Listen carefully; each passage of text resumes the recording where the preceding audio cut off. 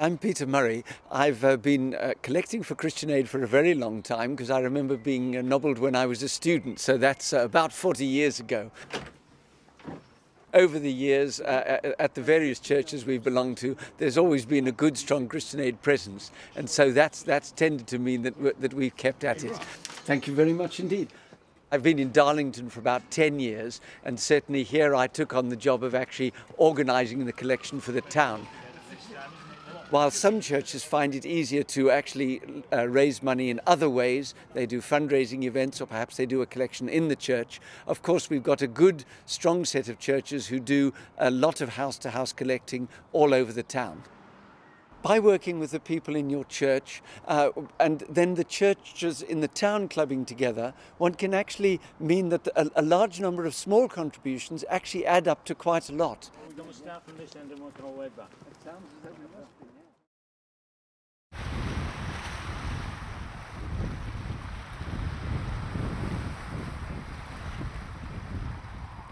I find the house-to-house collection a great way to meet people, and people are waiting for you. People have left their envelopes and the response is very, very good.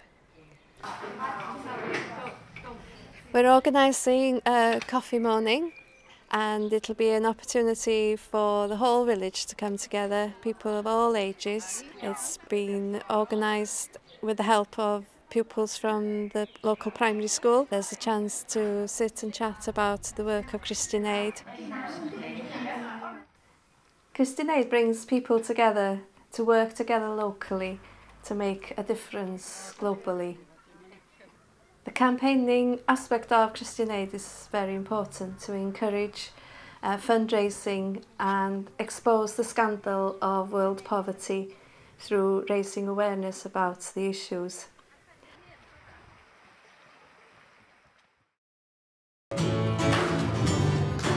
My name's Mike Byrne. I'm here outside Catford Community Church, which is my local church, and I'm responsible for the worship team here. I run a ministry called Rising Generation Music, which provides worship songs for children and all age worship. We like Christian Aid just for the fact that it's doing stuff on the ground, helping people in partnership to escape from some of the most extremes of poverty.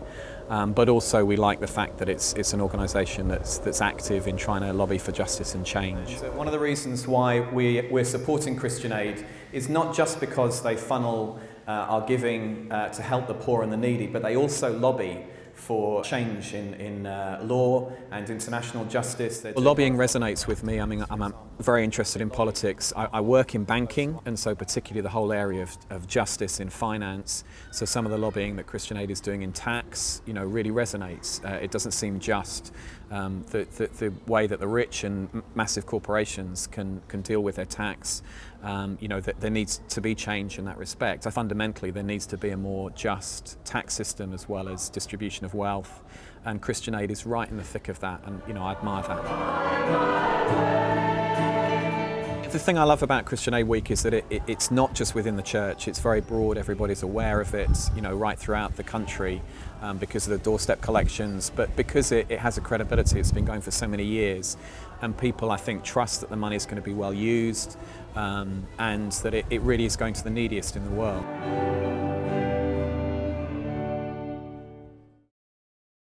It strikes me that as a Christian, it's very hard to be able to simply lock yourself away in a church, worship God, and not think about the people in the pew next to you, in the street outside, and in the other parts of the world. 8:56, 8:57, there are quite a lot of trains. Let's be geared up for that.